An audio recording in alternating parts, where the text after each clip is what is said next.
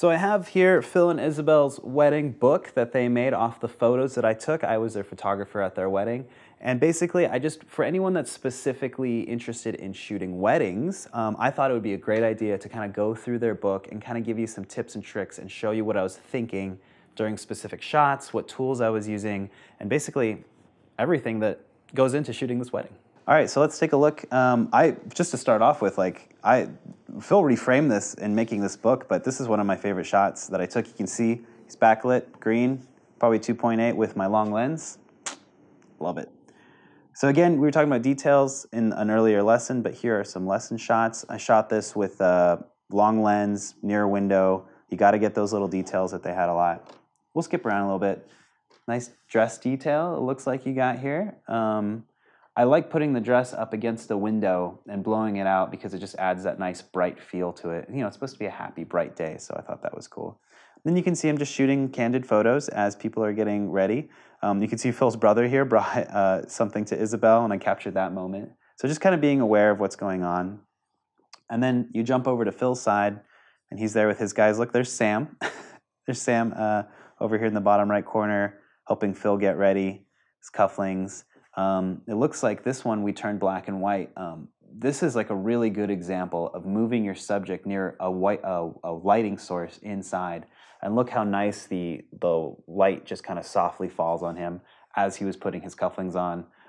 I really love this shot. Actually, I've used this in my portfolio before, and I tried to mimic that with Isabel, which maybe you'll see right here. So you can see, again, nice soft light coming in. She was talking to someone off camera, so it's good to just kind of snap in between poses. But yeah, also is important, her mother was there, her family was there, trying to get the bride and her mom, the grooms and their parents is always good, especially while they're getting ready. And then getting the wedding party, having them having the bride or groom step aside and getting photos with her bouquet, his bouquet. Always looks really nice. These are mostly candid, just basic photos of the place. I have to admit it was a little tough, and you can see in this shot, this is a really good example of a wedding that has kind of gross, toppy fluorescent lights and also has some tinted windows where a lot of daylight was coming through, but it was also tinted by the blue. So now I'm mixed in this setting with daylight coming from the door. I'm mixed with different colored tint coming in, and then also just these weird warm lights coming from up top. So turning stuff black and white is always nice, but finding a good balance is always good. You can see I was trying to level out with the daylight here, and we had another shooter shooting from in front as people came down. So a good mix is always good. Daylight here, just getting the ceremony. This is a nice wide shot. This is an example of having two cameras, being able to shoot two here, and then also being able to run up and get that two shot, getting like a nice two shot from behind. Always looking for angles that aren't necessarily typical is always super fun.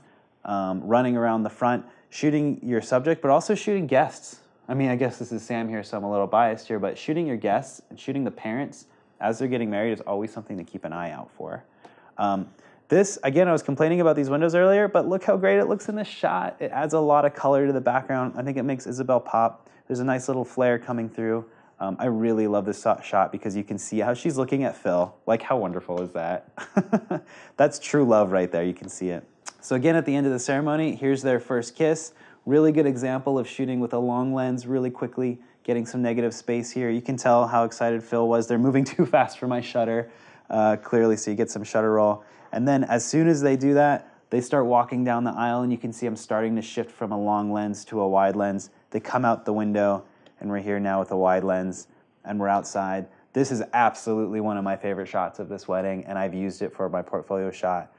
Sam's cheesy smile always is in there, but I got a wide lens, and I ran over to it, or I flipped it up so we can use and get that shot right after seeing them come out. Getting more details, obviously. We're going to skip ahead. Here's an example of everyone that was at Phil's wedding. Now, it was a small wedding, so there wasn't a ton of people, but I got up high, I think from a second floor window, and had everyone positioned.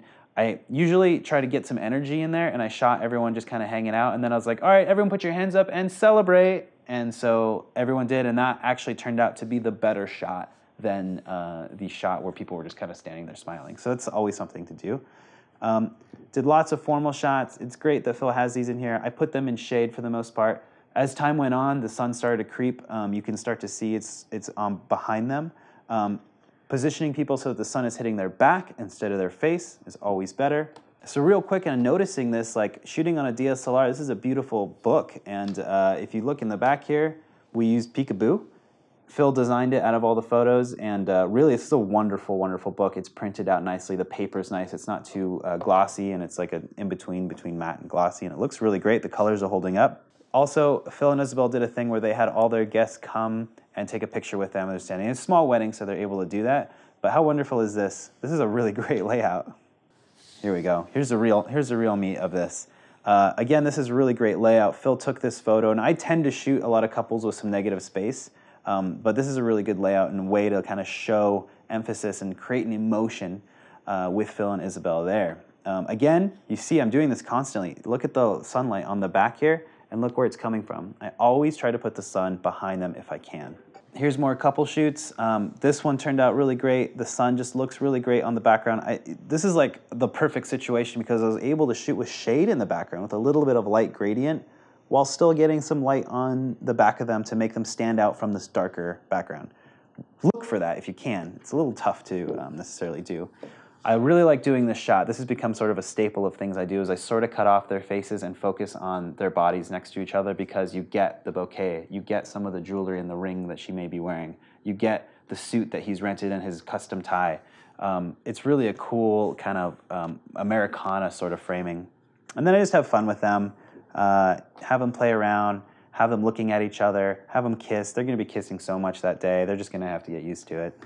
Always having a kiss on the forehead is nice. This is the same photo that is on the cover of this book. It turned out great. You can see there's extra room over here, but the cover framed it like that. So over here, we were shooting in Manhattan Beach, California, and I hadn't even known this existed, and I grew up about 20 minutes away from there, and we found this sign that had street signs to Happily Ever After, Once Upon a Time, and they found it, and you just kind of go with it. They really wanted to go take a photo over there. We went over, we took a shot, and it really turned out great. They actually have this printed out in their house as well. And then here's what I was talking about in a previous lesson. When you get to the reception early, I did all these little inserts of everything that was going on that they had set up. So here's the name of the restaurant. Here's things that Phil and Isabel made. They had signs on the back of their chairs, signs for the guests. They had a little screenplay that he had written out. So really getting those details because honestly, those things are going to end up getting lost or sometimes taken or ruined. The cake and the cupcakes obviously will be gone, but getting shots of those is always really good. You can see they made a little IMP wood display in front. Getting inserts of that is really good for your book. Here they are arriving. Here they are at the actual reception. They didn't necessarily have a giant reception hall, so it was kind of nice just to get little inserts and coverage of that. So you can see how the pictures are sort of winding down. Getting little inserts of glasses. Speeches is always fun to get. One of my favorite things to do is don't get lost in taking too many photos of the speech. You can see here I got Sam, I got Caleb, and I got his friend over here taking a speech. But after the speech, there's always going to be a hug. Like there just always will be a hug. So keeping that in mind, be ready for that hug at the end of the speech and the cheers. It's a really good opportunity to get something really candid like that, and I really like that photo. Also, during the speeches, looking for reactions. You can see here we got some reactions here. Looking to Isabel when her dad is giving a speech, looking to her mom, listening to the dad give the speech. It's a really good opportunity to get those kind of reactions, but also in a layout that Phil did here, look how great this is. Isabel's dad's giving a speech, and you see the mom reacting, you see her reacting. It really creates a portrait story in the layout, and that's really what you're trying to do, is you're trying to capture the story of the day. This is one of my hardest, honestly, like the hardest thing for me to shoot is usually the cake, because you never know which side they're going to go on. You never know how many people are going to get up there and start taking photos or video. So having a wide lens and kind of scoping out what is going to go on in the cake situation is good to know. Also, I never know if the couple's going to shove cake into each other's faces or not. So being prepared to switch to either lens in a quick, fast way is good, because otherwise you'll miss it. A good rule of thumb for me is I always just live on my mid-range zoom when the cake time comes, because that's the only way you're going to be able to capture it fast enough. What a wonderful way to end a book.